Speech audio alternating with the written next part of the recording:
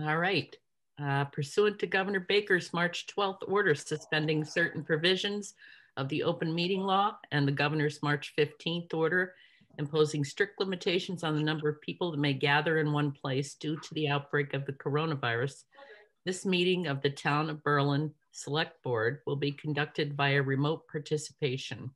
No in-person attendance of members of the public will be permitted, but every effort will be made to ensure that the public can adequately access the proceedings in real time. Town of Berlin will use best efforts to post an audio or video recording, transcript, or other comprehensive record of proceedings as soon as possible after the meeting on the town's webpage, the town's YouTube channel. Approved minutes will be posted to mytowngovernment.org. For this meeting, members of the public who wish to attend the virtual meeting may attend via the Zoom webinar platform in one of two ways, with both audio and video access or by telephone audio only.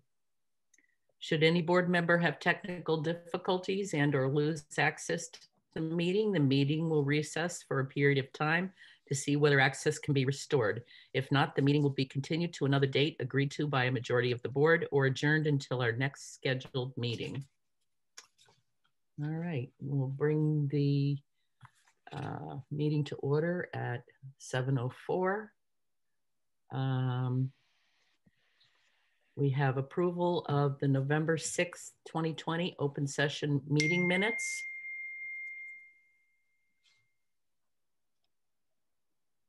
Do I hear a motion? So moved. So moved. There you go. And seconded. Second. See? You're all Mary good. gets to choose. All right. Any comments or questions on the minutes? No, look good. Okay. Fine. And we'll take a vote. Keefe, aye. Stone eye. Hawkins, aye. That's unanimous. I don't believe we have any correspondence. No, there's no correspondence tonight. And so it's time for general public comment. So if you could please raise your hand if you have a comment so that we can let you into the room.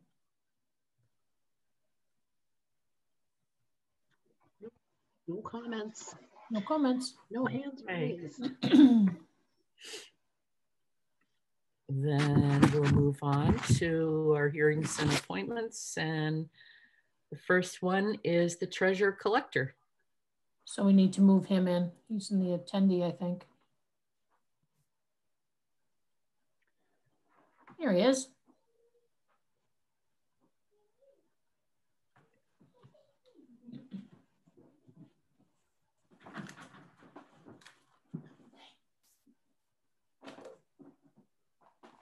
Can you hear me? Yep. Hi, Dennis. Hi. You can.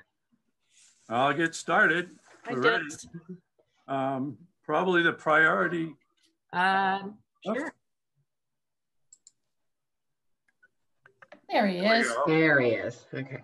I'll get started then. Excuse me. Hi, Jill.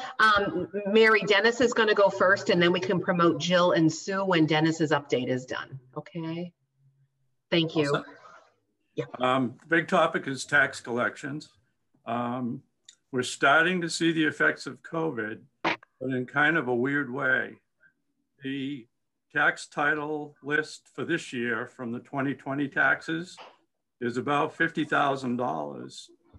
The actual tax is 44, the CPA is 589, and the total in tax title was 50,600. One of the problems with the tax titles since I've been here, every year it was always land or the occasional household that we worked to deal out and we could get through. There are now 16 that went into tax title. All but a couple were residents or commercial property. So now we're talking about people living in their house. They're a little bit behind. Two of the properties that you need to be concerned about is Taylor Island down at 495. They have two parcels. Shiro's Restaurant, which is two parcels, one being the cliff coming off 495, which is land I only in a butter would want. There are 2 expired deferreds, and when people defer taxes, one of them is a full-blown tax title now. The other is, we know they're not going to pay until they sell the property. So that one I'm not too concerned about. Interest on all these properties now becomes 16% instead of 14%. We still have the Tolman house, the burned down house, the Bonner's only property, and now we also have by the tracks. So that's another property that we have to deal with. And you all know the history there. We do have good news. One redemption is coming, and we've been working on it for quite a few years. It is going to give us $84,000. Of that, June will track $32,500 in taxes. We've earned $35,000 in interest, and they'll be covering our approximately $13,600 in legal fees that this old property has generated over the years. The current taxes past due is roughly 10%, so we're at 90%, which is pretty good for this time of year. But it's been an odd year. We've received all the money from the bankrupt companies. Sears paid, Filene's, Penny's, Macy's, at least the first half, and we weren't expecting that. We usually receive 1.2 million from a company called CoreLogic. It comes on the last day of the year, and they're basically the collection point for all the banks and financial institutions in the country. This year, the banks are paying directly, so we've had lots of little chopped up amounts of 600,000, 70, 80,000. And it's added up to about that 1.2 million. So we're not out anything, but it's not normal. So I don't know if people are just going to use their local banks now, or if it will eventually kind of segue over to CoreLogic again. They're the biggest in the country. The other thing that's happened is usually it's busy in the beginning, and then in the middle of the month, it gets kind of slow. And then money comes in at the end, but it's very manageable. This year, on the last 2 or 3 days, it was raining individual checks, huge volumes. And we're just clearing it up now. We have another probably 40,000 in the bank for Unibank, and we'll be in pretty good shape, except for the folks that are on the list. We do have concerns, and one of them I was asked earlier today, and I don't want to take up too much time, but the Riverbridge Hotel hasn't paid, and the Riverbridge, I don't know what they are. They get so darn many names that are Riverbridge, but it comes to about $200,000. We also have someone called Joe Teach or Joe Tetch, who owes probably over 100,000, maybe 120,000 for the multiple properties that he's bought up in town. So when I get done with the list, there's a few more. It's just a handful of people that equal about half of the 600 that's owed, a little bit under 600. So we're gonna go into second round. We really can't move legally until the second half next spring, but we will send out duplicate bills and try to collect. And most of it will come in, but we do have our usual group that play the game. But I don't see it as a major impact on cash flow unless they don't pay. So it's pretty easy to see what's going to happen, and I'll keep you posted. One of the things I wanted to talk to you about tonight is CPA and the tax software. We have tripled, well, we will now that there's interest. We have tripled the amount of entries it takes to track everything. The system does not handle CPA well.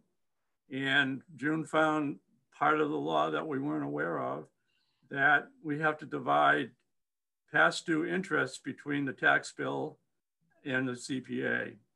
It's not working. We have to do it manually, and you can imagine what that's like. If somebody makes a 10-cent interest payment, it's easy because CPA doesn't get anything or whatever the amount is. But when you get into the bigger numbers, we have to break them down by hand. I've written a routine. The boys have it in the other room. Not a problem. it just takes time. The software isn't set up to handle the CPA. The other problem is when we extended the credit a few months, they encode interest at point that cannot be removed. So it creates all sorts of problems when you go another 30 days and there's a little bit of interest that was added on that.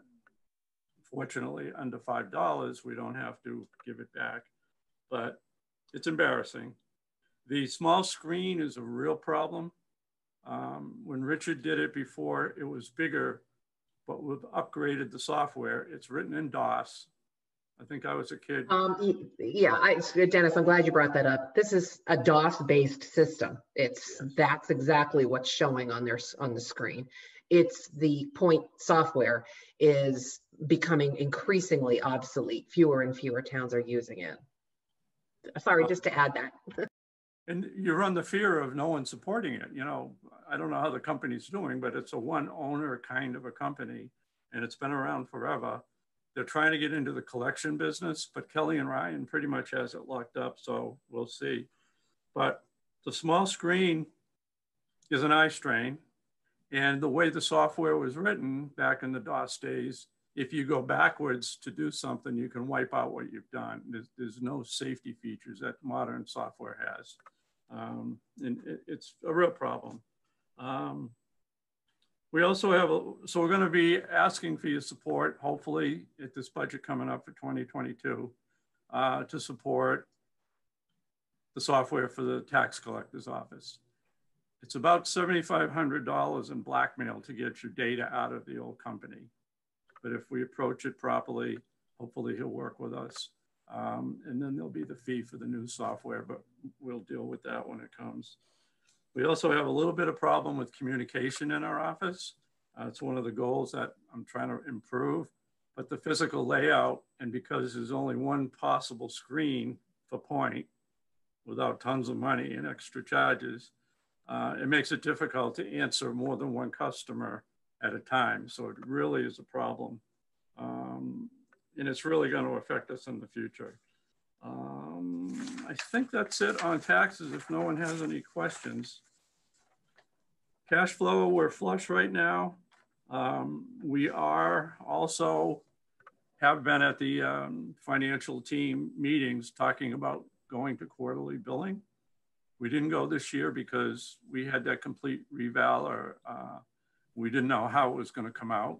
And we thought it was just too much to do both at the same time. I don't know if it's a good idea to do it putting in the new software, but that will be up to Vadar and the financial team to talk about in the future, but we'll keep you posted. Quarterly billing has some pluses and it has some minuses, depending on how you borrow. Cash flow, at least you can use last year's amounts. We don't have to wait for the selectmen and the assessors to set the tax rate. It involves a little bit of work in the spring when you have to integrate the actual tax rate, but it's something, I don't know, Margaret, 80% of the towns and cities already do, including a lot more that are smaller than us. So it's the future. It does add a little more administrative work as well because you're doing it 4 times a year instead of twice. Yep. Well, like I mentioned before, I've been watching the big guys and they're the ones that have paid up. However, the solar farm on the Wheeler property paid the taxes, but they didn't pay the CPA. We haven't had time to get in touch with them. They're on our list of things to resolve once we get the final cash in. But we have not received, and don't forget this could change in a day or two, but so far, no payment from the Randall Road Solar. There was $22,000. And they're part of that long list. Nothing yet from National Lumber. Doesn't make sense. Lumber companies are out straight making money. Riverbridge Hotel, as I mentioned. But that brings up the issue of emails I just saw when I came in the office. Now that they're past due, we really need to look at the licenses and see if we have to use that as a credit, a collection mechanism. It worked the last time. The last one we did was for AT&T and Sprint, or somebody bought somebody up at Island Commons and we wouldn't let them put a sign up till they paid us. And it worked. So we need to do that with the list Mary's been doing for alcohol and other permits. Borrowing, if you have no questions on cash flow of the taxes, borrowing is at an all-time low. And it's gotten to the point where even though the market is booming some days, it's allowed some towns to have up to 10% of what they need to be covered by the premium. We weren't so lucky. A few of the towns haven't been lucky. It's all based on timing. And it could be some announcement in the morning that just totally changes the market. And there could be good news or it could be bad news. And if you happen to pick that day to borrow, you don't make as much in the premium as you do if you pick the good day. And it's no magic to it. It's just dumb luck. And the way the market's going now, as opposed to back when we borrowed, some of the ones that I've looked at today on the comparison yields made incredible amounts of money that they could apply towards what they had to borrow. So 10% is a big nut. And the rates are so low. CPA is one of the options, and we have no debt really other than the highway bond and what the school passes to us. And the CPA borrowing or some of the debt that comes out of the capital planning, which I haven't heard anything that would require it, now would be a good time to borrow if we had to. Speaking of that, if we're working on the regional agreement, cash flow here has been terrible as well as it has been in Boylston because they pay the big pay in the spring, but they're billing us originally because of the agreement in the fall. So basically they're taking a lot of our money and making interest on it, and it just sits there till the spring when they make their big payment. They borrow the opposite of what we do. Excuse me, Dennis, that is one area actually that the board has expressed an interest in discussing with the district. Good. I think that's it on borrowing. We have the most amazing credit rating because of that. We have one of the lowest debt ratios right now in the state. There's a lot of towns that wish they had that. So we feel pretty good about that. Payroll and personnel, we've had a problem with the software for over a year and no one could figure it out. And I finally found a person there this week, as a matter of fact, that fixed a major problem with their software. And it should cut down on the few errors that do happen. You know, they do happen, I'll admit it, but they're easily fixed most of the time. They have made it so that all of the able categories come up clean, as opposed to me hunting and pecking to try to find the right one for that particular person. We have probably 12 or 15 categories that affect taxes, affect retirement. You kind of have to know what you're doing. The other thing that's come up is I would love to see us go to an email payroll where everyone gets their checks. They can look online. Unfortunately, it only saves the delivery fee. It really doesn't save the printing for some reason. It must... Shifting, excuse me, Dennis, shifting to something like a bi-weekly payroll. We're one of very few communities left that's doing a weekly payroll. Right. Over time, looking at a bi-weekly payroll that would achieve some cost savings that could be shifted to, you know, to the cost to do the email direct deposit. The one thing we need though is a clean, well-maintained employee email file. They change them night and day. It's who's going to do it, but we have emails that people put on applications and they change before you get to use them. So it's just something we have to think about. That's the only downside that they could come up with at Harper's.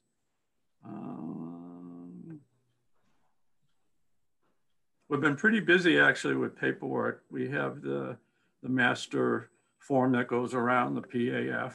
It works pretty well, but there's some flaws that any system would have just from who gets what when and missing information.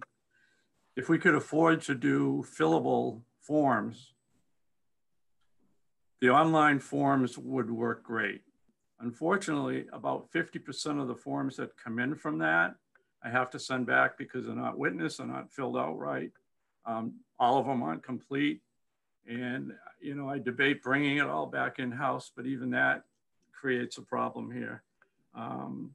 And there's a lot of things that are affected by the paperwork that most people don't see, including rules that I have to deal with at the state with retirement things.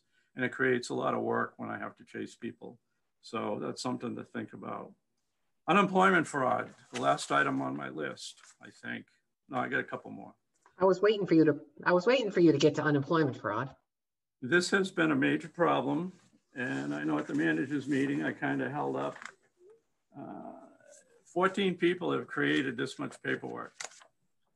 And unfortunately, most of the treasurers in my thread, and I'm not sure Margaret has threads and June does, were very upset that all this time they knew this was going on at the national level and at the state level. But the first thing you'd expect to see when you log into their system is this a fraudulent account if you're an employer? Instead, we find out about it after they've talked to the person. They know what the people make because they're using real Social Security numbers. They know what I made. They know what the other people that have been affected made to the penny. And they determine how much it's going to cost the town. And that's the first time you're aware of it.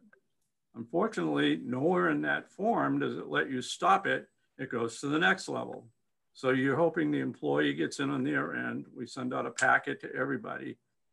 Do this on your end. I'll do it on my end. But so far, they're letting the 4 or 5 forms that we have to fill out. Now they're telling us how to fill them out wrong instead of stopping the process. So the other thing that has happened is, I don't know if these are jokesters or whatever, but on the first group of people, 2 or 3 of them had new monetary decisions happen. So they kind of had to go back and change what they were already changing their passwords on. It's a big problem. So we get nothing done. You know, it takes about an hour to get in there. I figured out how to lie gracefully. And hopefully you don't get any complaints from my opinion, but it's the same opinion all the treasurers and collectors are saying is, you know, this is your fault. There's ways you could have stopped this. You're wasting a lot of people's time. And, you know, that's where we're at on it. One of the complications is they're not billing us until next spring, I believe it is, because of COVID. They're being nice. So that's it. Earnings, we don't even have to talk about the interest we're going to earn because everyone knows what the market's like. The hotel and meals tax does not look encouraging. We do need to, we found out that Dennis, excuse me, Dennis, we have Jill and Sue in the audience. So they are ready to go when you're all set. Benefits is my last subject. So oh boy. Oh, there you go. What a segue. Yeah. We have had the first meeting with Cook & Company, and we first met with Maya. Maya's been our vendor for a while, and they can meet any of the requirements that the GIC can offer, and we won't go into details about that. But we all agree that the plan needs work, and we'd like to do it in a manner that this time we're aware of our deadlines and we're aware of what needs to be done. And then we make the decision about the plan being fair to the employee and being fair to the town and the budget. So with that, I'll bring in Jill, or you can bring in Jill. Yep. Hi, good evening, everybody. How are you? Good. Hey, how are you? Jill. Thanks for having us tonight. And I asked Sue Shalou to join us as well, because 2 heads are always better than 1. Sue is the president of Cook & Company and Jill is the vice president. Okay. Nice to meet you all.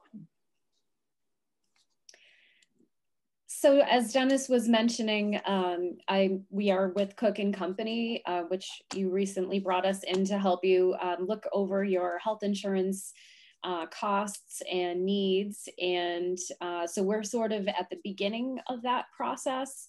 And I've had several initial discussions with Dennis, as well as with the representative from Maya.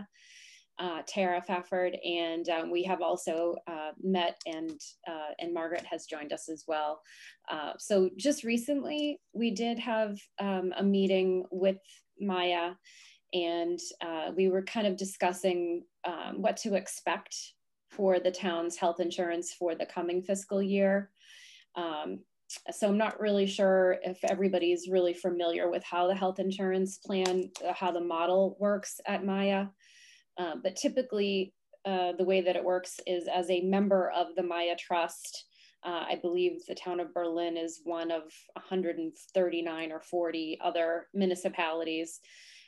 So typically, Maya will set a range of rates, a maximum rate of increase, a minimum rate of increase, and an average rate of increase for all of their membership. And that changes every year based on all of the membership's claims. And so this year, well, every year actually, that rate range is announced at the end of January. And then it's usually a couple of weeks after that where they have your individual rate of increase. So sometime in probably mid-February, early to mid-February is when the town of Berlin really knows what they'll be looking at for a rate of increase. And so what the Maya rep shared with us in our meeting a week or so ago was that they are expecting the town of Berlin to receive upwards of the maximum rate of increase of whatever that range may be. So the last couple of years, this max has been coming down. So it has been a lower rate of increase or a lower ceiling, if you will. But still, no one likes to be at the max. So she was indicating to expect somewhere between possibly an 8 to a 10% increase, which, you know, that's a pretty hefty rate of increase. And I look at that when I compare it to the cost of medical inflation and medical trends, which running between 7 to 8%. So thinking that the town's rates may be coming above that, and, you know, what is the cause of that? And also, you know, what can we do to mitigate that? And so I was invited this evening to talk with all of you about what could potentially be done, some strategies that we could impose to help slow down that rate of increase. So tonight, really, I wanted to talk to you about your plan design and also the process of looking at sections 21 through 23 of Mass General Law, Chapter 32B, and how using that law can help the town change its copays and deductibles and change its plan design to reduce cost and use the law in a way that helps you get to your end goal in a shortened period of time. So I'm gonna just kind of go through this in a high level, but if anybody has questions, I'm happy to slow down and answer them. And Sue, if it's something I'm skipping over, feel free to jump in. But just as a little bit of a background in a comparison of where the town of Berlin's health plan is at, and I've been involved with the town for many years in my prior role at Maya, so I can speak to knowing a lot about your health plan. The plan that you offer through Blue Cross Blue Shield is a very rich program, and I say that because I compare it to what other municipalities have in place for their health plans.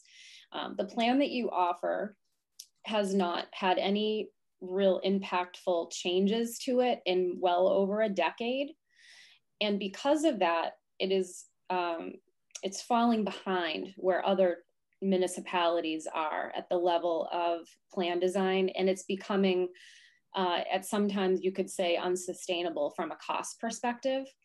And again, when we talk about cost and sustainability, we're looking at, you know, 8 to 10% increases year over year to afford this very rich plan, and some would call it even an antiquated plan. So the plan that you offer the employees has no deductible, and it has a $15 copay for office visits, and it has a $50 copay for emergency room visits. And then it does have prescription drug co-payments as well, $10, $20, or $35, depending on the tier of the medication. So that in itself tends to be a very rich plan.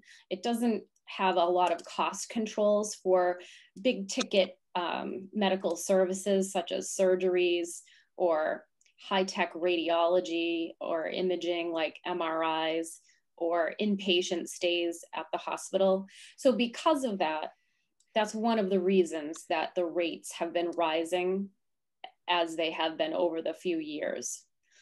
Even though you do have what I would call a little bit of a safety net with Maya, because they do cap it. But in a year where the whole Maya Health Trust may not be running well, then that's going to kind of fire back on the town of Berlin, and you get stuck with a high rate of increase. So ways that you could consider mitigating those rates of increase year over year would be to increase your copays and your deductibles. And Dennis knows, these discussions have been happening for many years with the employees, with the Insurance Advisory Committee, which is made up of employees from the town. So it hasn't really come to fruition. There haven't really been any, there's been a lot of discussions, and I'm sure heated moments where some agree that change should come and others disagree, or even to the level of change.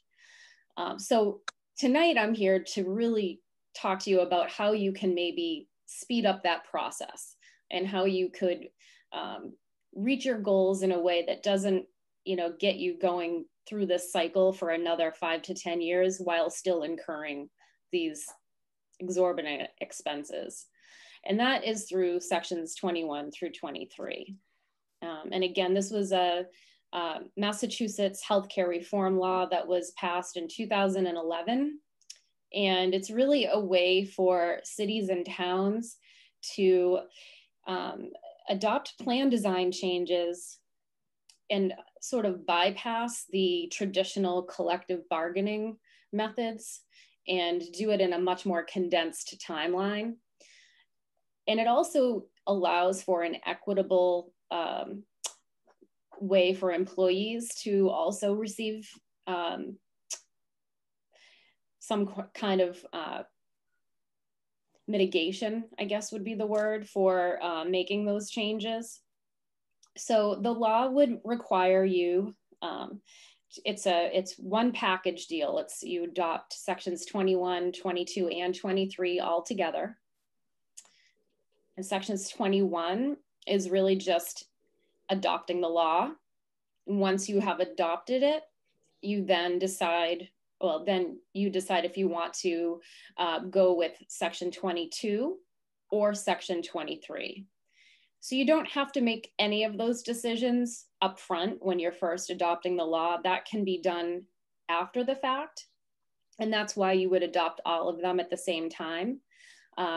Adopting the law just really allows you to go through the process. And again, it's a much more streamlined, condensed process.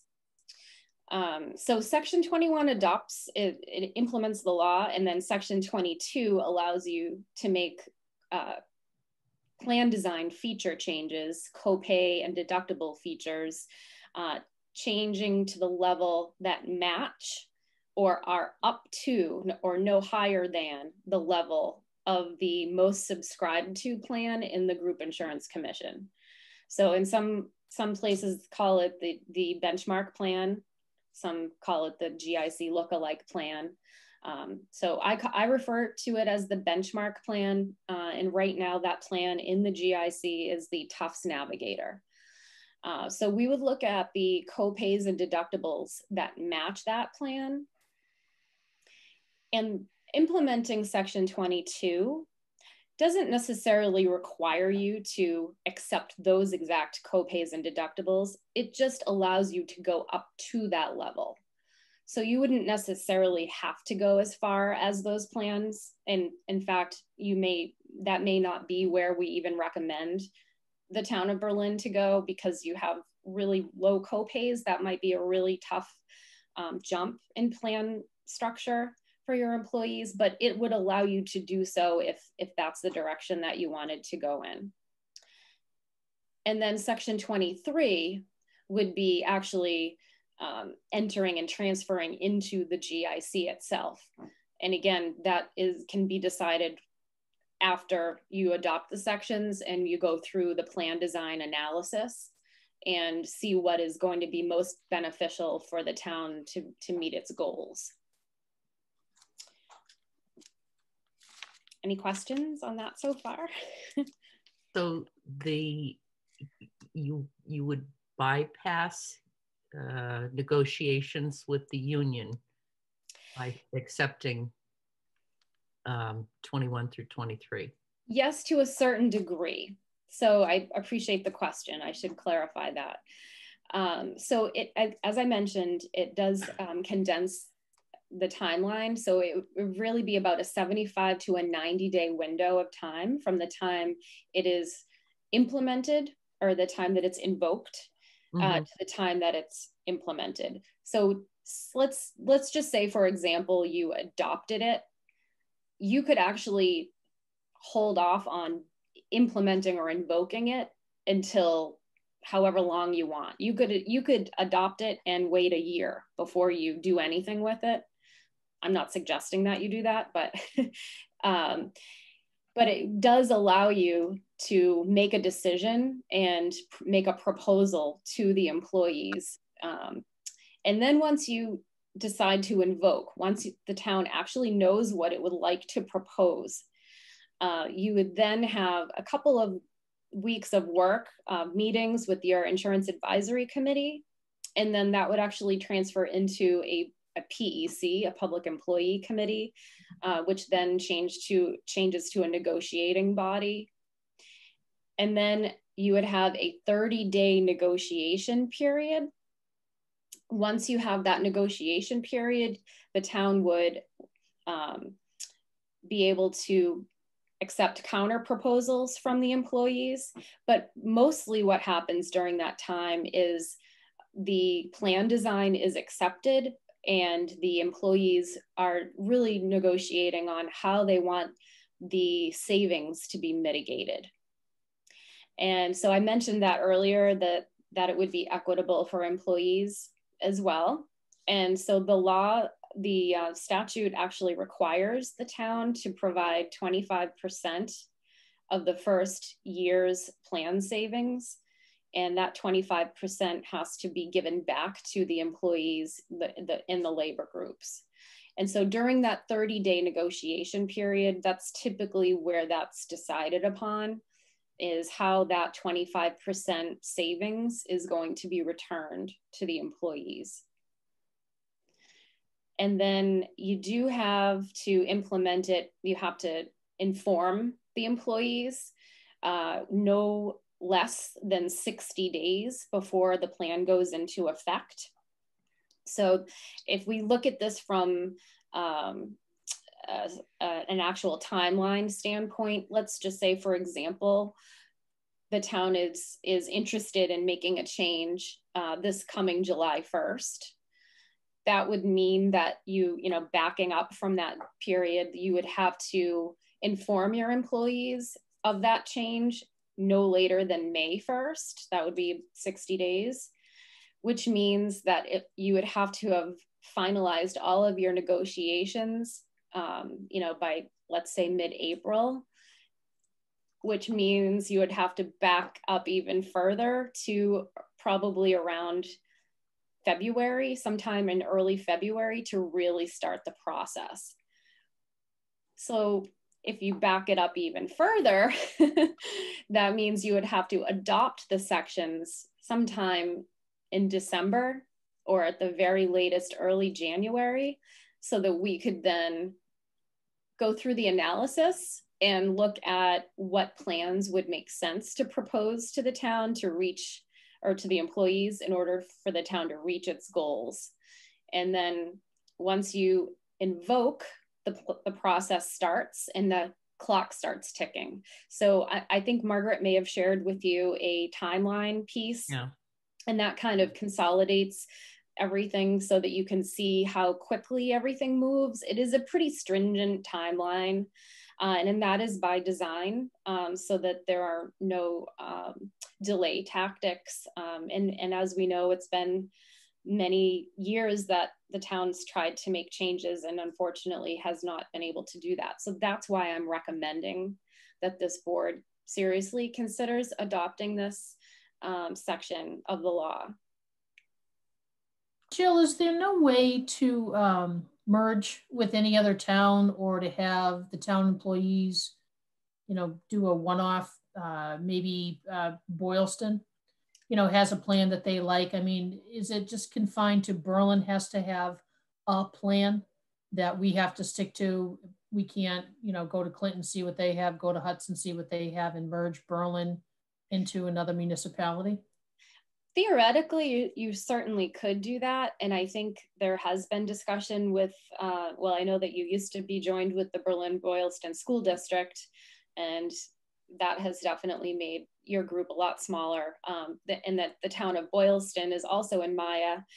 So obviously that any other community that you join, you would have to have the same plan design. And it can get a little bit tricky if your rates are much higher than their rates, okay, or vice versa. And also if you don't agree on the plan design. So, I think within Maya, they would certainly allow you to join the town of Boylston. The question is, does Boylston want to join with Berlin? Mm. And is that going to be savings for for everybody, for all parties? And then as far as looking at other communities outside of Maya, such as I think Hudson is a group that we work with as well. Sue, is Hudson self-funded? Yes. Okay. So, those would have to be discussions that, you would have to have with those individual municipalities. But one thing I can tell you is that being in the Maya Health Trust does permit you to have a little bit of cushion versus being completely out on your own. So being in a joint purchase group, even though you have seen, somewhat high rates of increase, has still buffered the town versus had it not been in the joint purchase group. So, it's just, they're not easy solutions. Understood. Thank you. Appreciate it. Sure. Could we adopt this and go down this path and still stay with Maya? Doesn't Maya have options? Okay. Yeah, absolutely. That's a great question, Scott. So many communities all over the state, doesn't matter where their health insurance comes from, any city or town or school district under Chapter 32B is eligible to adopt this section of the law. And I believe a list was sent out. There are about, yep, I can't remember how many, but well over several columns that have adopted. Yeah. And many, small and large size communities have used this law. And then, Dennis, I mean, you and I, when I was on FinCom, have had conversations about the benefit plans and the cost of health insurance as a proportion of our budget being huge. What about adopting 21 to 23 sort of, what's been the barrier to us getting this done before, and how would just adopting a state chapter get us over that hurdle? We have a TA now. Yeah, actually, that's probably the right answer, but. Yeah, nobody had the time to look into it. Yeah. I'm sorry, go ahead. Supposedly Boylston's, the school system's having some case problems, so their rates may not necessarily work out well in the short term.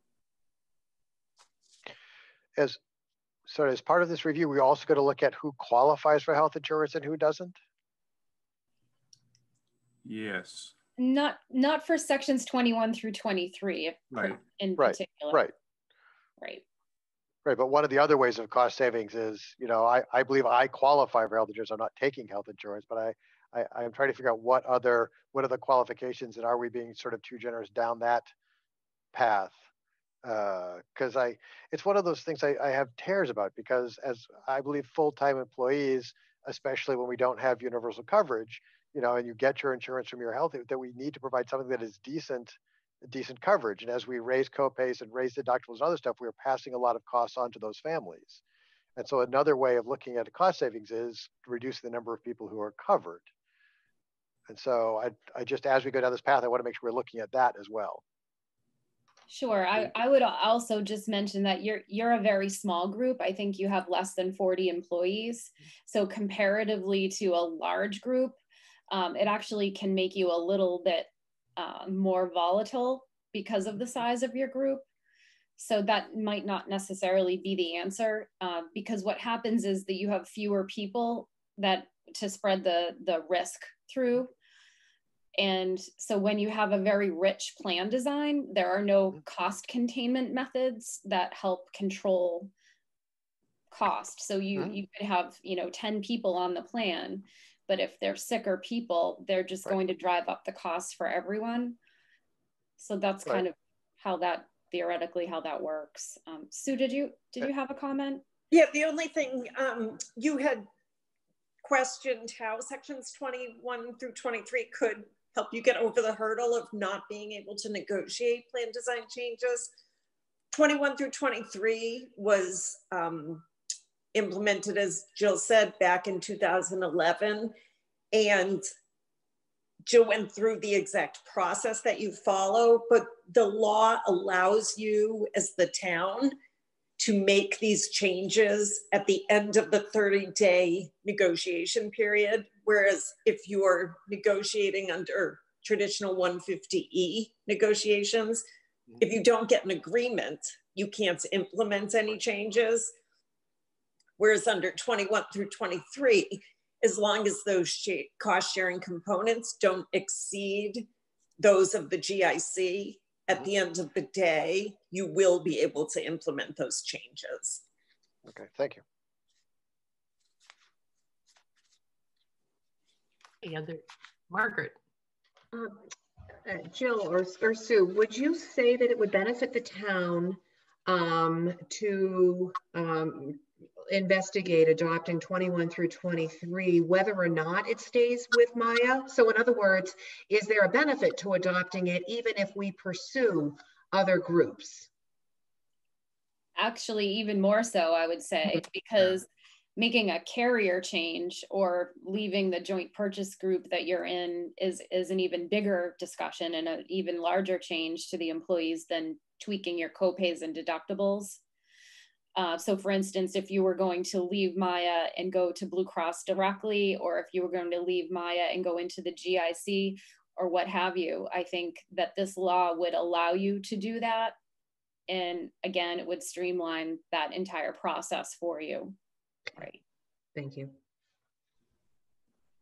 And I do, just one point, I do think it's pretty clear that if the decision was to leave Maya and join another group, for example, the benefits will have to change because, again, you offer such a rich level of benefits that any other group that you might look at joining would certainly have higher cost sharing components, and you would be able to use the statute to negotiate those changes.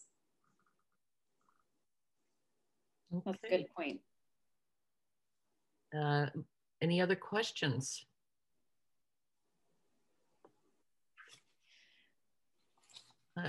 How you feel? Plenty, but a lot to think about. I guess there are going to be some next steps. I'm certainly available if anyone has any thoughts after this meeting and didn't think of it now, but comes up later. We're happy to answer any questions anytime. And then Margaret and Chris, this is already listed for new business at a future meeting, right? This is the presentation today. Will fall to new business and give us a chance to do votes and think about this and review it for a bit. Let it settle. Yes, it can be. Yep.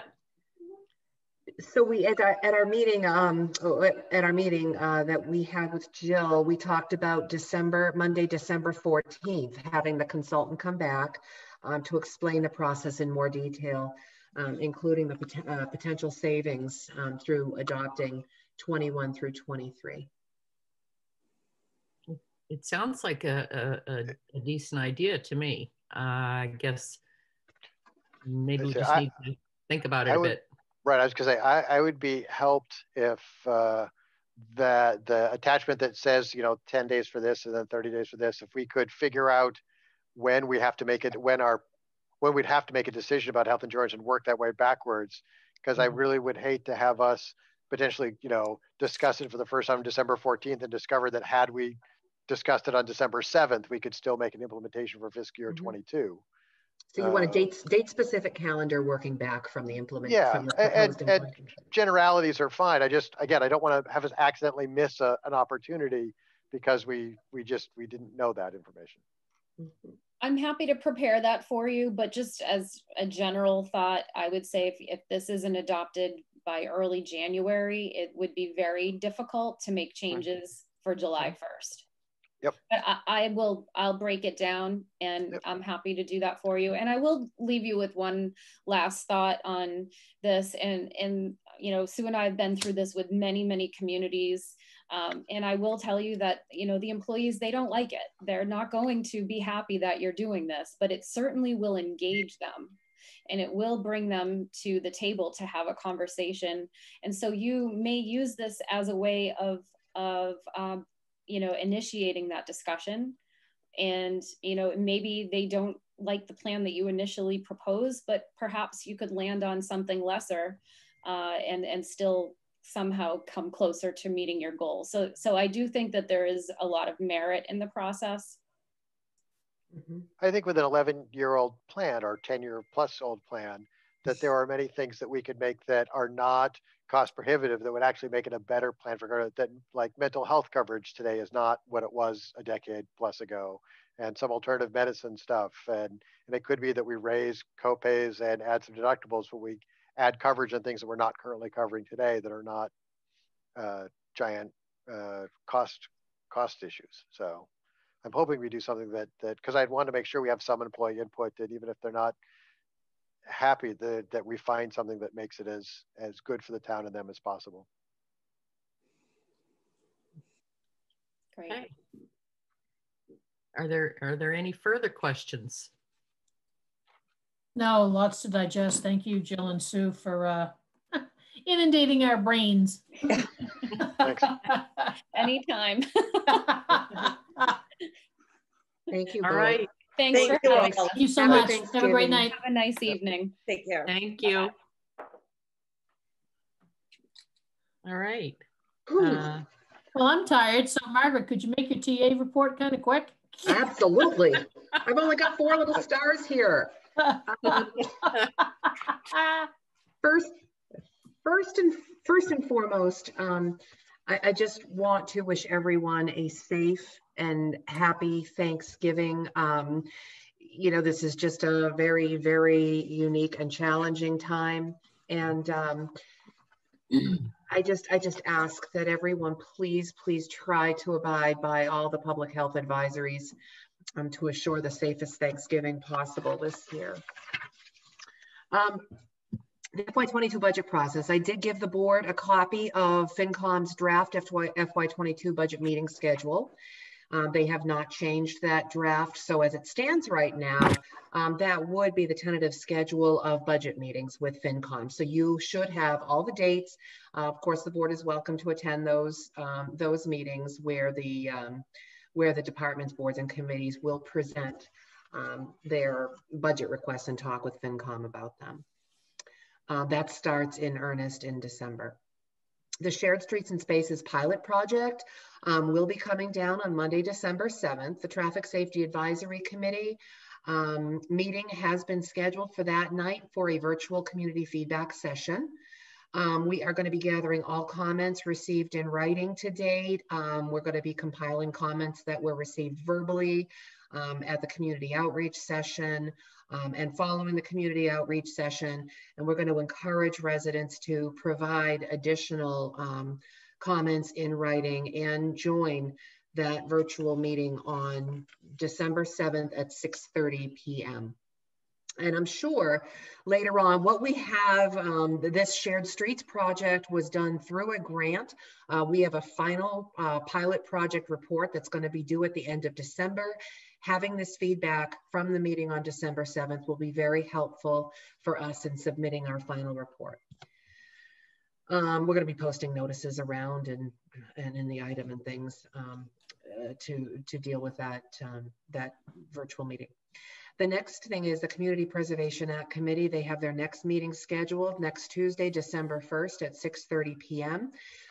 They have gone through their training, and this time they're going to be meeting to organize their committee and discuss developing a community preservation plan, which is a required component of local Community Preservation Act committees. They have to put a plan in place, and there are plenty of templates they can borrow from.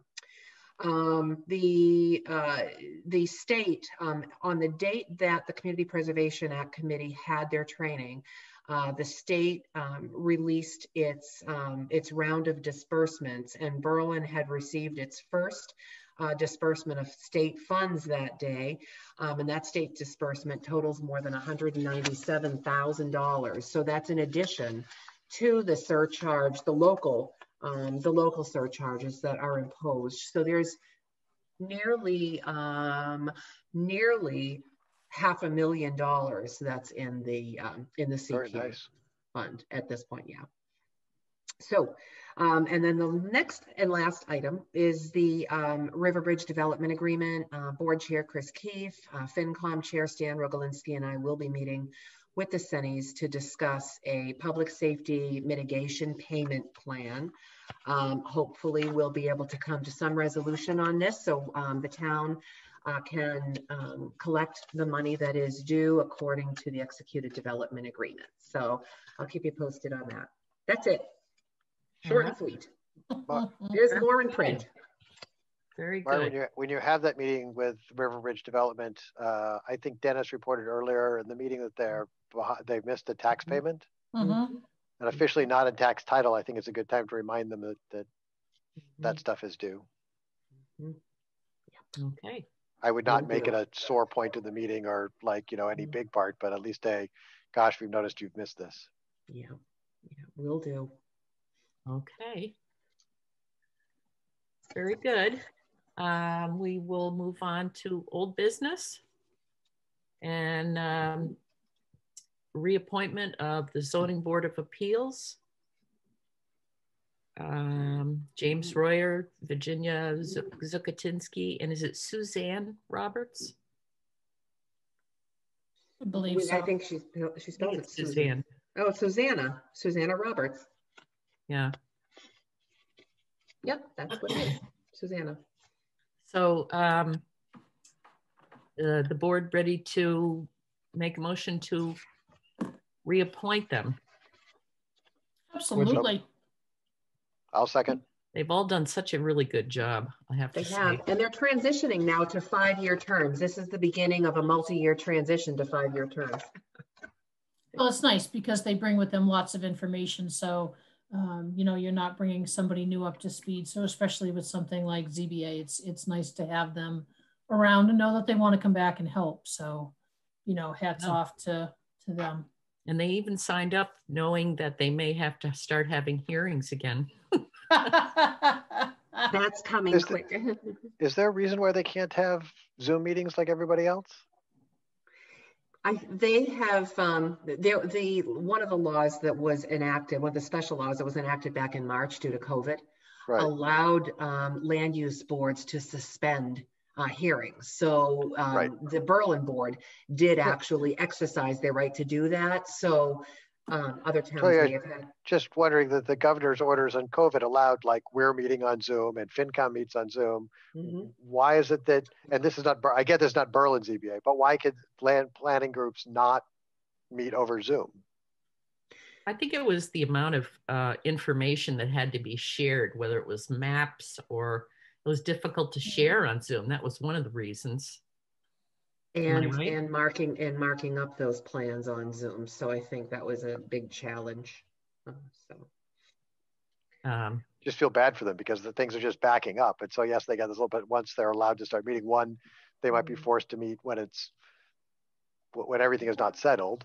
In and the then, state supplemental budget, there'll be so much backlog of things that could have that have been happening. They're gonna have 12-hour meetings. I'm gonna feel sad for them. Yeah. The legislature has pulled that provision that was given to the land use boards, and now they have to start up again in December. So yeah. So anyway, we've got a motion and a second. So we'll take a vote. Keefe, aye. Stone, aye. Hawkins, aye. That's unanimous. Congratulations to those three. And we have appointment of the members that the select board appoints to the CPA. James Holyoke and MJ Stades. And I'm assuming that we're not appointing Julie Lee. I do have an old copy of the agenda. no, unfortunately, the law does not allow for the board to appoint a recreation committee member in the absence of a quorum of the recreation committee. But I've encouraged Julie to keep attending the CPAC meetings so recreation has a voice. Yeah. Okay, so do I hear a motion for James and MJ? Ed Scott. So moved. And so seconded. Okay, then we'll take a vote. Keefe, aye. Stone, aye. Hawkins, aye. It's unanimous. And the next thing is to approve the Berlin membership in the Assabet Housing Partnership. Are there? This has me excited. Yeah, no, I was happy to see that come through. Yeah, it's a consortium, and the planning board did vote to support petitioning to join the consortium at their last meeting.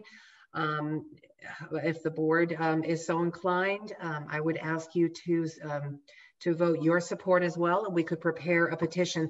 I did receive an email today from Pam Helenek of Hudson, just indicating that they will be ready to receive our petition when we're ready to send it in. So they would be putting it on their meeting agenda for January 12th for admission into the consortium. So moved to join. Yep, giddy up. Okay, let's take a vote. Keefe, aye. Stone, aye. Hawkins, aye. Worked so hard to get above that 40B threshold. Doing what we can to preserve it is just amazing. Yeah. Okay, and are we skipping over the Highland Commons, the Highland Wine and Spirits? No, that one is actually, the change of manager application is all set and ready to go. Okay, then do I hear a motion to appoint John Michael David Keller as the manager for Highland Wine and Spirits? So moved. I think it's silly that we have to vote on who manages these things, but yes, so moved. And seconded. Okay, let's take a vote. Keefe, aye. Stone, aye. Hawkins, aye. Thank you. And in new business, are you hearing that ding, ding, ding on my computer? It's not me. I'm hearing it.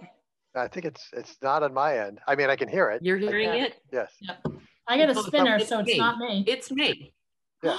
It's you. It's me. It's my kids are all texting each other. Yeah. And they're looking at baby pictures of one of my grandkids. I guess I'm not looking at it, but I'm sorry. I have my phone here. It's on mute. I'm actually on call for work, so I'm kind of hoping they don't have any emergencies. Yeah. Sorry about that. So let's see. We've got proclamations. One for the town clerk's office. Put it in your drawer, Chris. Open up your drawer. Put it in your drawer. No, it's my computer because it's got it on it. So see, here I was tempted to like start texting Chris, but I know. I was going to. I should everybody. I should just text them back and say, remember, your mother has a meeting. Oh well. So we've got the town clerk's office for handling the numerous 2020 elections. Yes. Do we want to do these separately? No, run them all together. Okay. Then we've got the Boston Post cane for the oldest living Berlin resident, and it's posthumously Paul Germain, and then also Harold Lohr. So I know you've read the proclamations in the Very Google nice. Drive, and if you agree, then we'll take a vote to approve them. So moved. And seconded.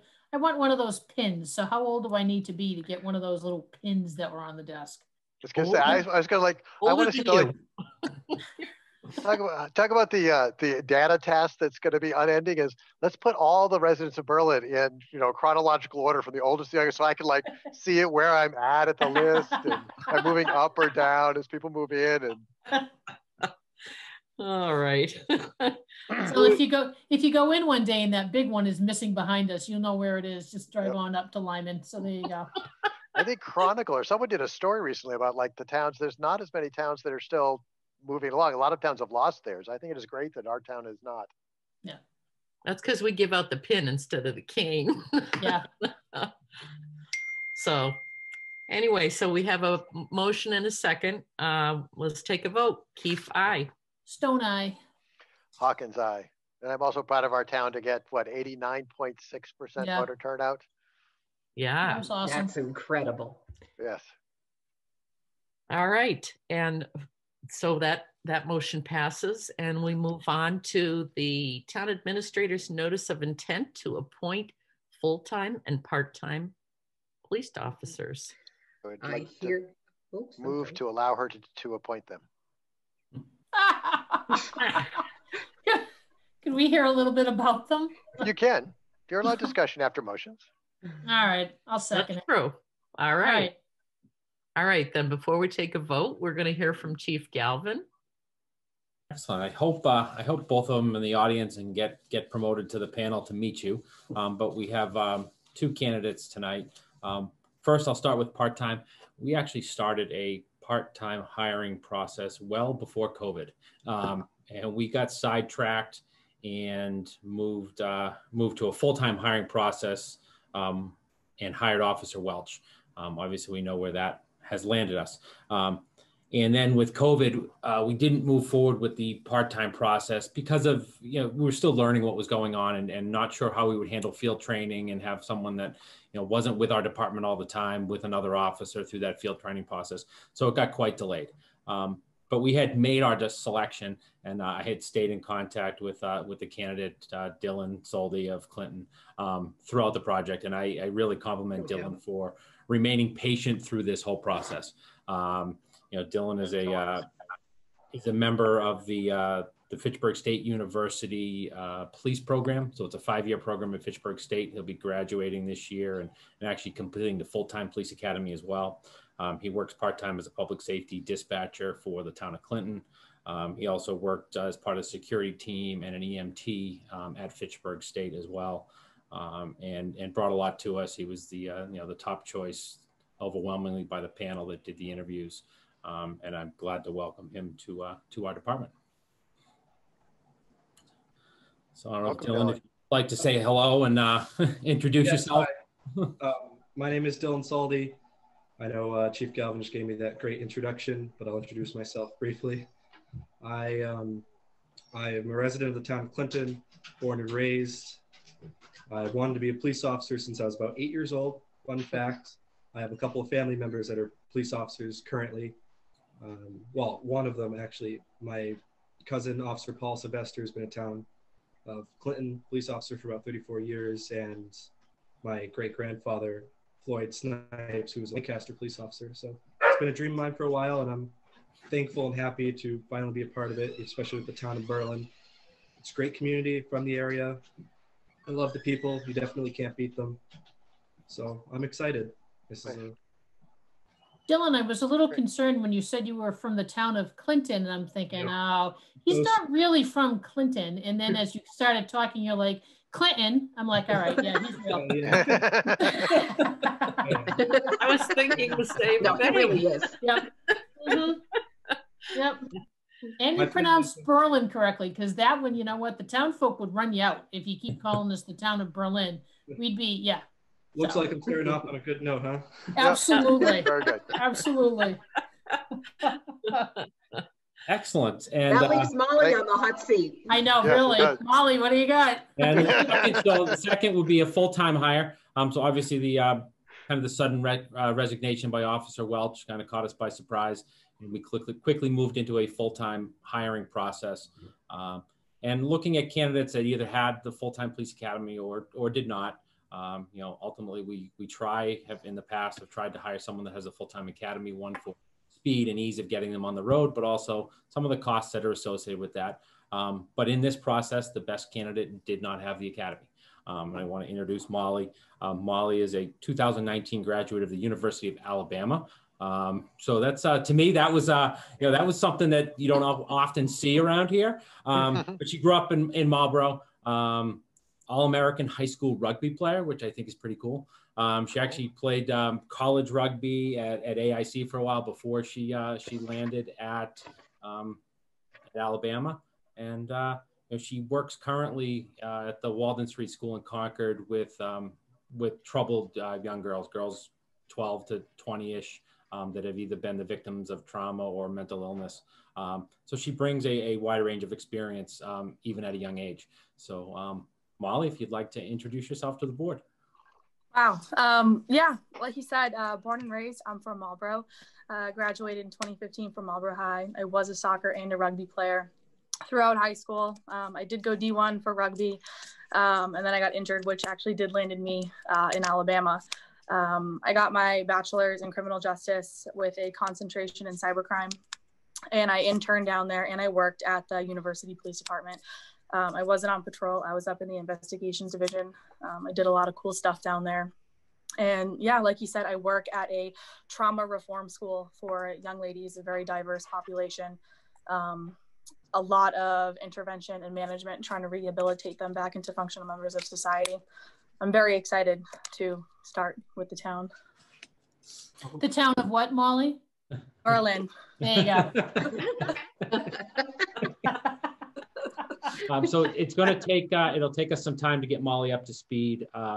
We have a spot reserved in the next Worcester Police Academy. They just haven't given us a start date. If not, there are two state MPTC academies that will be running just after the beginning of the year. So we're going to get her into the best fit for an academy and get her up and running soon. And fortunately, Dylan has already completed the reserve intermittent academy and will be able to start field training almost right away. Nice. So Dylan will be out on the road. We can see him in a cruiser coming into your house. Okay. Hopefully. Hopefully. What other? So the other pre-employment, the pre-employment medicals and things like that, we still have to. Yeah, Dylan's completed the medical, but we'll have to run Molly through. There's quite a few more steps to that. We met last week, and we'll meet again probably early next week to go over the next steps in the process. And as the board knows, I will not make any appointments until all the pre-employment requirements are met. All right. Well, we do have a motion and a second on the table. So should we take a vote? Sure. Keefe, aye. Stone, aye. Hawkins, aye. Welcome aboard. Awesome. Thank you so Thank much. you very much. Congratulations. Thank you. Welcome. Look forward to it. I will reach out to both of you in the next few days, and we'll set up some meetings early next week.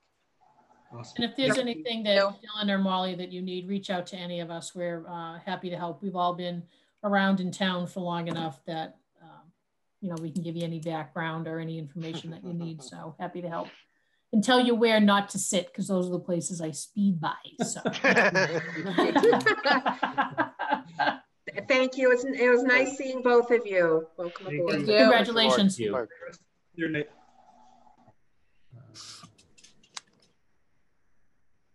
All right. Let's see, where are we? We're at the authorized town administrator to sign the recreation committee bill schedules. So moved. Oh, okay. And seconded. So, yeah. So Margaret, did you get? I know that you had questions, or Mary may have sent them to Julie. Did you get all those straightened out? I'm not signing off on anything at the moment because we are waiting for a complete invoice, a prior invoice, and then Julie is checking on other things. So I will not be signing off on anything until confirmation is received from Julie and we have proper invoices. Okay. All right. Did I hear a motion? You did. It was between the dings right, on and your a second. computer. Yep. I know. They're still talking. All right, then we'll take a vote. Keefe, aye. Stone eye. Hawkins, aye. All right. And the town administrator's request to dispose of surplus equipment. Yeah, so there That would be- is a 2011 cruiser that needs to be disposed of. This can be sold by resale on any legitimate and online marketplace site. I did note in my memo from last week that the Kelly Blue Book resale estimate would be attached. I was not able to get that today, but I did do a little preliminary research and it looked to be about $1,200 I think we could ask for this cruiser. That would be a cruiser in fair condition. So we're going to, I think that's where we would start with what Kelly Blue Book recommends and see what we can get. It's a classic. Isn't one of the last years they made the Crown Vic? Yeah, well, yeah, they just don't make them anymore. Yeah. So It is the final year. It's the last one. See, that's going to be a selling point. We're going to get several I've already It is had the one, final- hundreds of thousands for it. Yeah, I've had one inquiry of someone who would like to purchase it to ship it to Ireland. So it's that much of a classic, see? No, just put it up on We should go blocks to and put it 1,500. Put it up on blocks, put it in the center of town, some Christmas lights on it. We'll be good. There you go. I'm just always happy when we get rid of something out of inventory. So Hurry up, Scott, because it'll go in a barn so, if we so don't. I think that's ISO move yeah. Yes. to allow the TA to sell these. Sell it. Yep. Sell away, Margaret. You are seconded. Okay, Chief, let's sell this. Right. Keefe, aye. Don't I? Hawkins, aye. Thank you. Vote. And then we're going to talk about the proposed amendment to the policy for disposal of surplus equipment.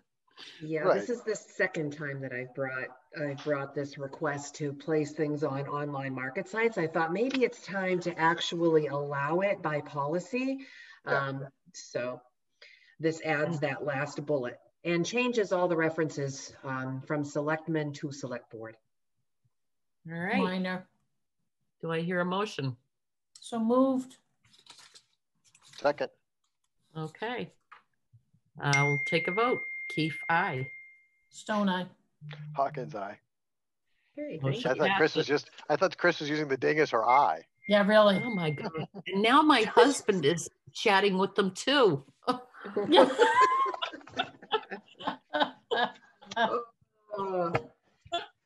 Thank you so much. All right. So I didn't like freeze or anything tonight? No. No, Just dinged. Okay. We had a friend of mine's son come over and he's an apprentice to being an electrician and he hardwired me to my office. So yay. Seems to be working.